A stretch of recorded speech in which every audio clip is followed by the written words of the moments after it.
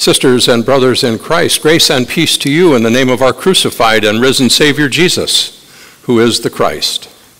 Amen. All right, if you don't like the sermon, you got to talk to my buddy here about that, okay? Are there any original Star Trek fans here this morning? Yeah, I confess to being a Trekkie. I love to watch as Captain Kirk boldly took the Enterprise to places where no one had gone before, usually getting into trouble, and only to be rescued by Spock's logical mind and by Scotty, who at the last second always got the warp drive to work. The last Star Trek movie, with the original cast, carried a unique message for us today. A space probe was approaching Earth, and it was sending out sounds, strange sounds, and listening for a reply. And when there was no reply, the probe obliterated everything that didn't respond. No one could figure out what the sound was until, of course, Spock determined that the sound was the song of a humpback whale, a species that in Star Trek time had become extinct. And because it was extinct, the Earth couldn't respond and was doomed. So the only solution was to go back in time, rescue two whales so that they could talk to the space probe and save the Earth. Well, that movie may seem a little far-fetched, but it raises questions for us today as we celebrate the animals in our life and this season of creation. Do we really understand the underlying relationship of humankind and all the animals and plants of creation and our ultimate existence? How will our relationship with the animals and all creation determine the future of our life on Vineyard Planet Earth? Perhaps we get a little glimpse of that in our Jonah reading today. Can you imagine the sight it must have been? The king and all the people in sackcloth, burlap, and sitting in ashes. These were traditional Jewish repentance signs. And with them, there are all the animals, also in sackcloth and sitting in ashes. Now, on the surface, that can seem like a funny scene. All the animals wearing burlap and rolling around in ashes with the people. Funny until we ask ourselves a question. If the animals hadn't participated in the repentance of Nineveh, would God have spared the city? What if there were no animals, or the animals had been left out? Would people still have survived? That's a question we have to ask ourselves today as we live in the vineyard that is planet Earth and think about our relationship with the animals and all creation. Just how is our survival on Vineyard Planet Earth intertwined with the survival of the animals that we just blessed, and the plants and animals of all creation? Think about the gospel parable.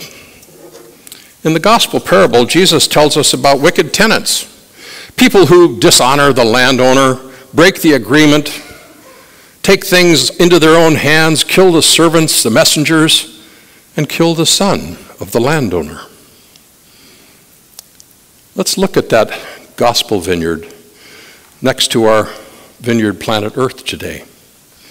And let's begin by seeing who you identify with. Yes, it is congregation participation in the sermon Sunday.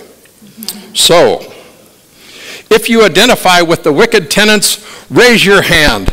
And don't worry, we'll erase the video. Oh, nobody identifies with the wicked tenants. Good. How many of you identify with the servants sent by the landowner to try and get the wicked tenants to honor the agreement? Okay, got some. How many identify with the chief priests and the Pharisees, listening to Jesus and condemning the tenants while really pointing at themselves? No Pharisees here today.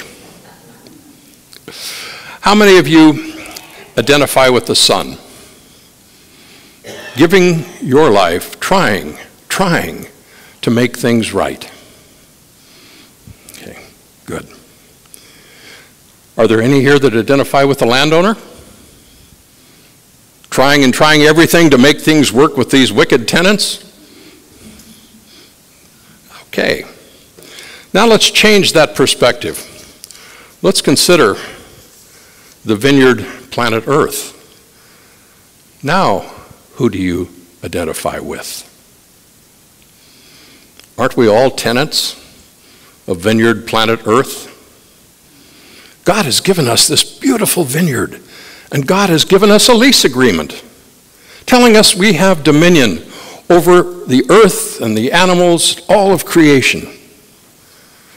Dominion that means caring for creation, not neglecting and plundering creation.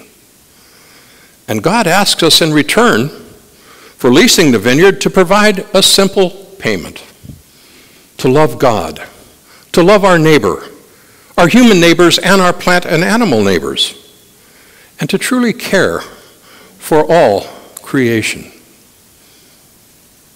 So how well are we holding up our end of the agreement as tenants of Vineyard Planet Earth? Are we abiding by the lease agreement to love God and our neighbor, to care for creation? Let's look at this corner of the vineyard called the United States in comparison to the rest of the vineyard. The U.S. ranks first in gross domestic product and 12th in standard of living amongst the poorest 20% of the people who live in Vineyard America. We rank first by a long ways in the number of millionaires and billionaires, and 18th for child poverty. We rank first in military technology and last in protecting our children from gun violence. And since 1950, just 75 years ago, we, the tenants of Vineyard Earth, have consumed more natural resources than were consumed in all time prior to that. In just 75 years. And plants and animals, in an article I read, are becoming extinct at the greatest rate in recorded history. One every 20 minutes. I wonder what the vineyard owner thinks about that. Is the vineyard owner sending prophets to us that might give us a clue? Are the vineyard owner's prophets those who cry out about the effects of global warming and the environment? Are the vineyard owner's prophets those who warn of pollution and depletion of natural resources in this vineyard planet Earth? Are the vineyard owner's prophets those who challenge us to do something about the widening gap between the wealthy and the poor? And like the tenants in the parable, if we don't like the message, do we kill the messenger by not listening, by doing nothing? The important question for you and me today is, how do we respond? In the parable of Matthew, the chief priests and Pharisees are the ones who are angrily passing judgment on themselves, the wicked tenants. But you know, we never hear what the landowner will do. Only what the Pharisees think the landowner should do. God, our landowner, sent Jesus the Son to help us to understand this great relationship that we have with creation, to teach us our responsibility to love our neighbor and to care for each other, to love God, which means to also love and care for all creation.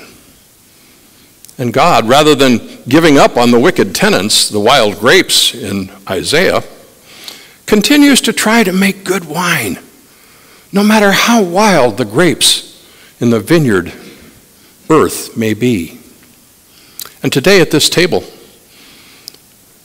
with the fruits of creation, the finest bread and wine, Christ will equip us to be good stewards, good tenants of Vineyard Earth. God, the landowner, seems determined to keep trying, even if we continually fail. For, dear friends, God has faith in us. God's love for us and God's grace for us are greater than any wickedness that the tenants of Vineyard Earth may ever have. But unlike the parable, God isn't an absentee landowner. God is alive in creation, in and through the living body of Christ. Christians around the world, people who care for creation and want to live in harmony with the earth, its people, and all creation. What would happen?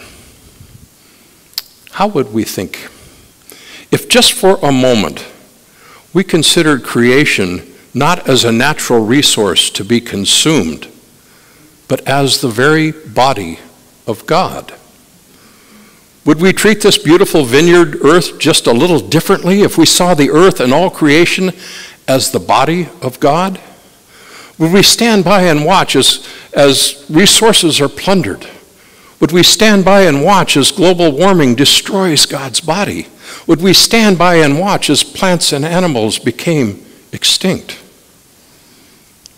Or would we act? Would we act to protect and care for all creation as the very body of God? God created the land and sea, the plants and animals and all creatures, and God said it was good, blessing all the creatures of God's vineyard earth. What kind of tenants of this beautiful vineyard will we be? Our theme throughout the season of creation has been hope is to act. Hope is to act. How then shall we live? May the peace of God that passes all understanding keep your hearts and minds in Christ Jesus, now and forever. Amen.